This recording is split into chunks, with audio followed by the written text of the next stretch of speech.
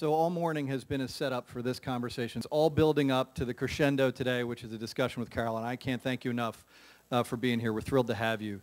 So Beatriz set you up. It was a beautiful setup, and it's impressive because she came off of a red eye, and I don't think the two of you talked about it. But let's talk for a second about engaging millennials around the world. And maybe for folks in our audience that aren't familiar with UNICEF and your role, Caryl, start there. And let's link it right to that message from Beatriz. So Beatriz, great setup. The only thing I disagree with is there is a brand that does it right, and it's called UNICEF. But that's all right. We'll talk on the side. But so UNICEF, we're the organization that does whatever it takes to save a child anywhere in the world. 190 countries, 12,000 boots on the ground, immunize half the world's children, have saved more children than anyone else ever has. So we do it right. It's tough to follow that with a question that means anything at all. But let me try. So I was a UNICEF kid. I know you love to ask this question. I'm going to steal it. How many folks in the audience and the folks at Turner could raise their hands as well virtually? How many folks carried a UNICEF box on Halloween when you were a kid? Trick or treat for UNICEF. Trick or treat for UNICEF. So I did it, but we're not carrying boxes anymore. So tell us a little bit about Kid Power and the way we're engaging technology-centric millennials and children in your cause. So part of what Beatriz said I totally agree with, though, especially with Gen Z, but even the tail end of Gen X, they don't just want to create, they want to direct. And it's not about educating them, it is about engaging them. And Trick or Treat for UNICEF was the first campaign of kids helping kids in this country. And today, 1 in 10 Americans has actually trick-or-treated for UNICEF. That is the brand power of UNICEF. But we recognize that kids today are not trick-or-treating the way they used to, and that it was a little flat for them compared to other things they're doing.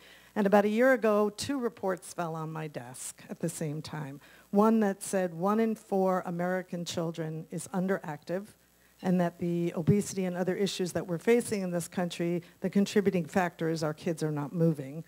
And the other report said 1 in 4 children around the world is severely malnourished. So 16,000 kids die each day of causes we can prevent, and half of them are related to something to do with the fact that they're malnourished. So we sat there and we said 1 in 4, 1 in 4. How do we put it together, take what American kids are wasting, use it to save lives around the world? And we came up with this great little thing called Kid Power. And I'll put my little props up. But what Kid Power is, and we tried to sell it to a manufacturer, we couldn't. We started a startup inside our own nonprofit.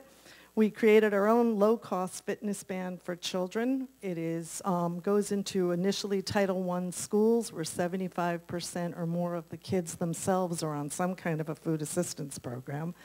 We challenge the kids to take 12,000 steps a day. We give the teacher a tablet preloaded with information about kids around the world, about activity, and about giving back and philanthropy. The kids are challenged 12,000 steps. For every 2,500 steps they take, they get a point, and it lights up and it buzzes. And as someone who wears one, I can tell you it's very exciting when that happens. And for every 10 points they earn, UNICEF releases a packet of ready-to-use therapeutic food to a starving child overseas. So the motivation to the American child is if you get healthy and active for 3 to 4 weeks, you will save the life of a child overseas. So we built the band because nobody in the marketplace wanted to undercut their sale price and have a low-cost band. We found a manufacturer, then we had to get it into the schools. And we took it on cold calls to 2 industries who thankfully bought. The first was to Lucasfilms, to Kathy Kennedy, and truly the pitch was, Kathy, you're a mom, I'm a mom, children are dying, what are we going to do? And Lucasfilms came through, and Star Wars is our partner. We are the Force for Change project. And the second was Target stores, because while this is great that it goes in the schools, we also wanted it to be available to every child, everywhere, if you had the ability to purchase it. So today there are 140,000 American children wearing the band. They've already walked enough steps to save the lives of over 5,000 children around the world. And our goal is 1 million kids wearing the band with 1 million children around the world being saved by them. The one you buy in the store comes with a password-protected app. By a year from now, though, it will also be band agnostic, so you can do it from your smartphone. But it allows you to take what the kids are doing in a classroom, going on missions, and do it at home at your dinner table, or do it actually not at the table because we want the kid moving. But each mission is hosted by a recognizable athlete or star or celebrity. Maya Moore did one. Alex Morgan did one. The Star Wars cast just released theirs. Pink is the national spokesperson on the campaign. I will tell you the band has been in the top 10 sales every week since it came out. It was out of store within 4 hours after Pink announced it on Good Morning America. So it's the gift that saves a life. So you just rattled off some of the most powerful brands in media and entertainment, right? We talked Star Wars. We're talking Pink. I know Alyssa Milano has been a brand ambassador for UNICEF for years. Talk about how you think about the power of those partnerships and those brands, because you really look at our industry from a very, very different perspective. We were the first organization to ever use celebrities as a spokesperson, starting with Danny Kaye and Katharine Hepburn. So, you start with two iconic figures and you learn very quickly the power of having someone, Audrey Hepburn, I said Katharine, the power of having either one of those would have been pretty nice, good. But what Audrey was really remarkable. The power of having a recognizable face. And we have also learned the power of that face being an athlete as opposed to stage celebrity, and that kids really respond to athletes overwhelmingly strongly. But we need the networks, we need the media channels, we need the web, in order to get our message out. But it couldn't be flat. I totally agree. You have to speak through, not to. And we learned early on we needed the kids to tell us how to do it. We know the other big tech advance for us is called U-Report. We launched this in Uganda. We took it out of Uganda during the crisis with Ebola by giving it to kids in Liberia so that they could report via their smartphones.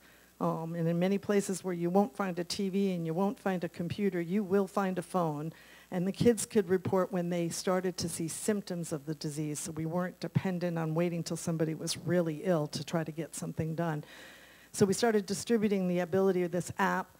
Today there are over 1 million kids on the app now, but it became a means by which we also can poll kids. We have more data on what kids want to know than any of you in this room right now.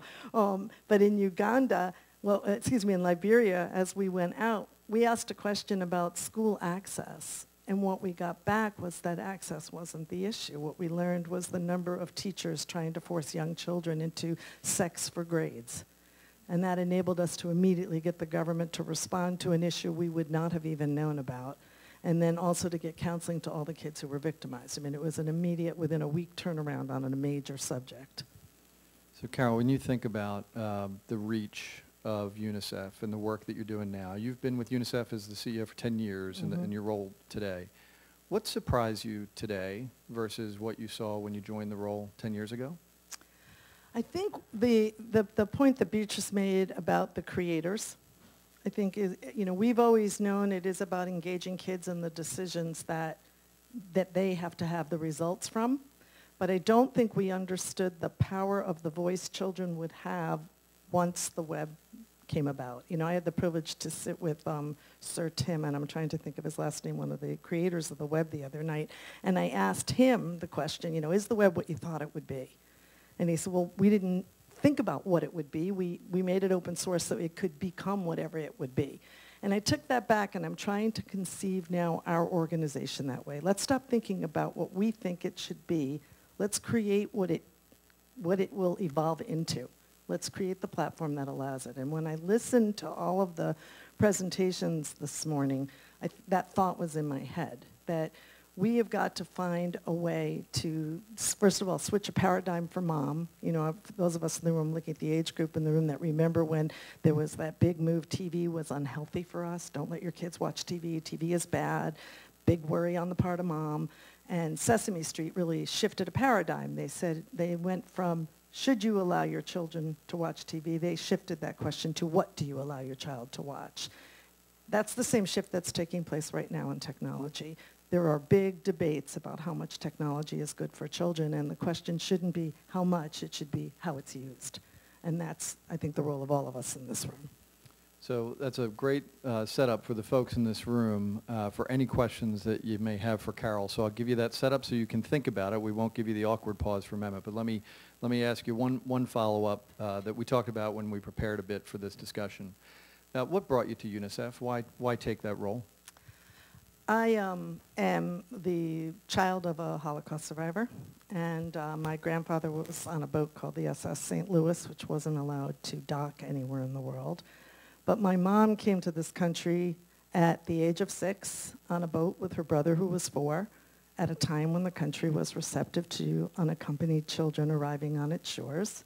And she was raised in an orphanage on the Lower East Side of Manhattan. Today, there are more children on the move than in any other period since World War II. Unfortunately, in a world that's not quite as receptive to them. So that's why I took the job that I have. So we talk, those of our partners and colleagues in the room know this, and many of our clients and friends know this, but PwC's purpose that we articulate to our colleagues and partners around the world is that we want to solve complex problems and build trust in society. And perhaps there's no more complex and compelling problem than children on the move who need food, who need nourishment, who need care. So thrilled to have you here today, thrilled that you took the role. Let's see if there's questions in the audience for Caryl and her application of media to solve a really important challenge in the world.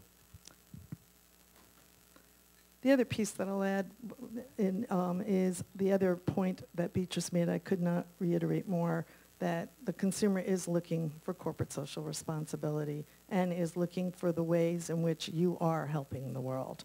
And in Kid Power and in all the other programs that we do, we have these wonderful national sponsors, but then we have local components in every city in the United States as well. And we look for those engaged corporations that we can use our power of our brand to promote as well. Great. Beatrice, you had a question. I wanted just to add a little bit to that, and I think with the celebrity for everybody in their film school or in entertainment or in advertising, and even you, also think about these new digital stars, right? Absolutely. The path for celebrity is already there, right? You become a celebrity, people invite you to, they know that you've arrived, you have money, maybe you can ride up, you're passionate about certain things, and they just have that path to follow. I see it with about 7,000 creators that we work with.